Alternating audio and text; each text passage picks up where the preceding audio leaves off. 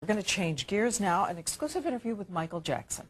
Today, he faces down as chief prosecutor at a high-stakes courtroom hearing, and all this after a very unusual weekend trip the pop star took to Sunday school. ABC's Jessica Yellen is live in Santa Maria, California. Jessica, good morning.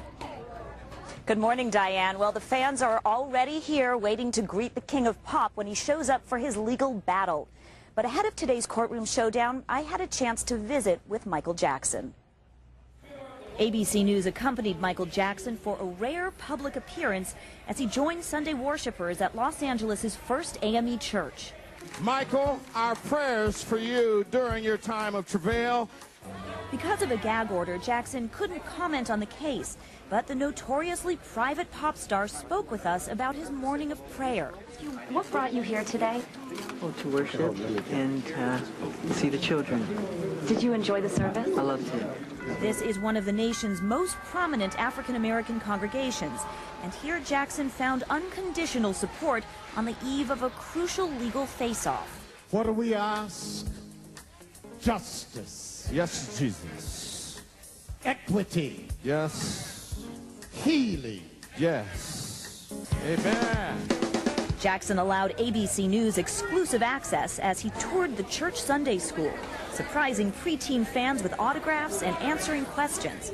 Throughout the day, Jackson was flanked by brother Randy and defense attorney Tom Mesereau, who is a founder of the church's legal clinic. Mesereau will be center stage in court this morning, grilling Jackson's longtime adversary, prosecutor Tom Sneddon.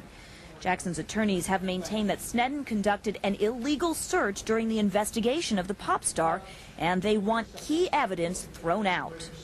Pastor Cecil Murray says his congregants have a strong interest in this case.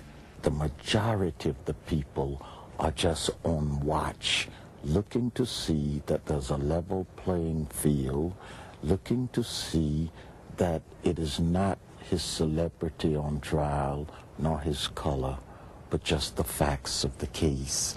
Jackson will get even more support today as his brothers, sisters Janet and LaToya, and his parents join him in court to watch the questioning of Tom Sneddon.